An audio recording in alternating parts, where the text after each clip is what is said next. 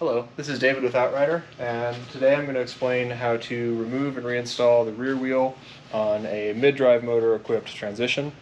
In particular, this one also has the Shimano Di2 gear hub, which makes it just a touch more complicated, but this should explain what's necessary for pretty much any configuration with the mid-drive.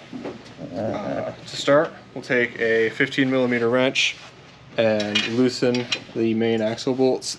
It should be on there pretty good. And we'll pull those out. We don't need to get them completely off the machine, but these washers, this is specific to that Shimano kit, need to come away from the machine because there's little teeth that grab the frame. So that needs to be free of the frame like so. We'll do that on the other side as well.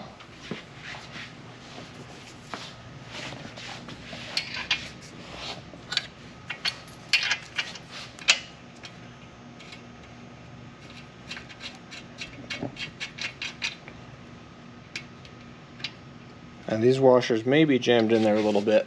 They do see a fair bit of force under pedaling. So you can use the wrench to kind of lever on that a little bit. This one's a little less imperative to get away from the frame since the teeth are facing downwards. So that should fall out with the wheel. Next, we need to worry about getting some of the tension off of this chain. Best thing to do is up front actually to remove it from the main chain wheel. Grab some slack from down below and back pedal a rotation. We'll let that fly in the breeze. That gives us chain to work with back here. And we'll also need to get our chain tensioner out of the way. That'll make things much easier for us. There's a 5mm Allen key, and we'll remove this completely.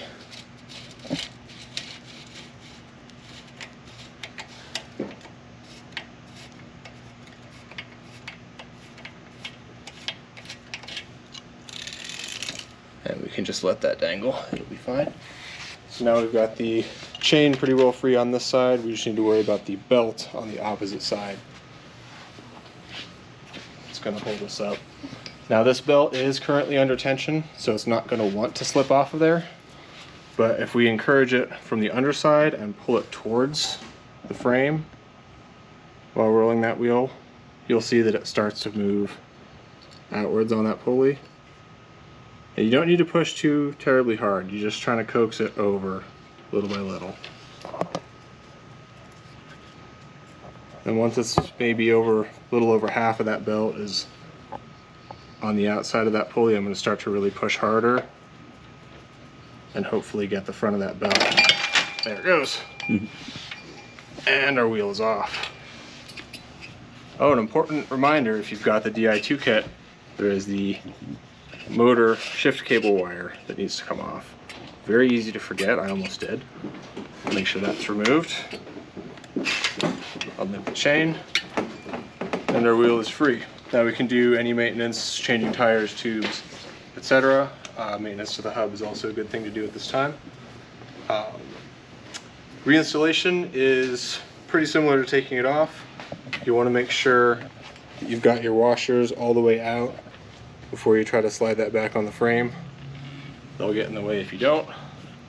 As you're putting it on, you're going to loop the chain over on the one side, and at the very least you need the belt over that axle on the other.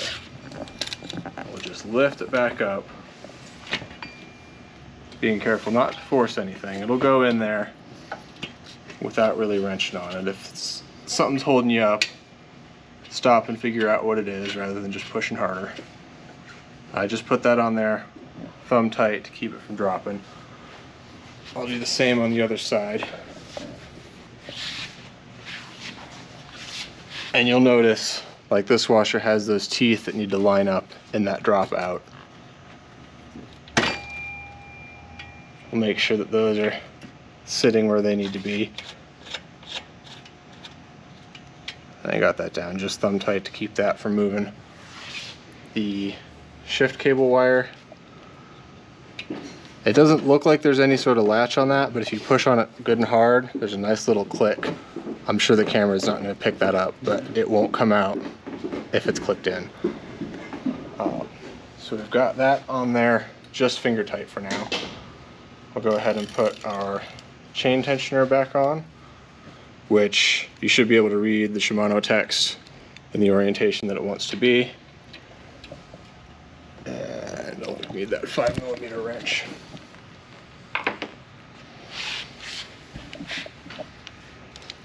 And this will be, may need to remove, yeah, this is going to be easier if I put that chain to the inside of the sprocket. That's going to give me room to screw this in.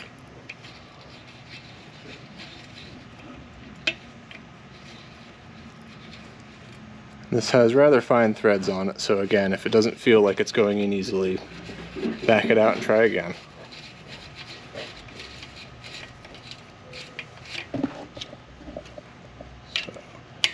Tighten that down. That doesn't need to be crazy tight. And then we'll make sure our chain is back on our sprocket teeth. And that should, you may need to give it a little hand down there. That runs freely. Up front, we'll do just the opposite of what we did before. Take our chain slack from the top, get it situated, and just pull it forward one rotation. Our chain is now situated.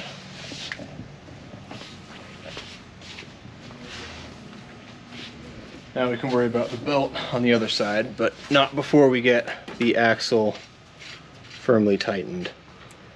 Again, we want to make sure those teeth nest into the frame of the bike before really clamping that down.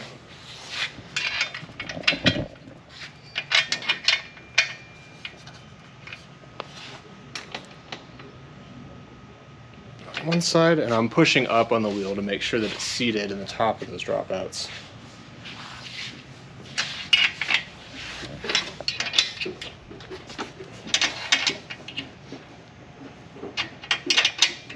And I'm not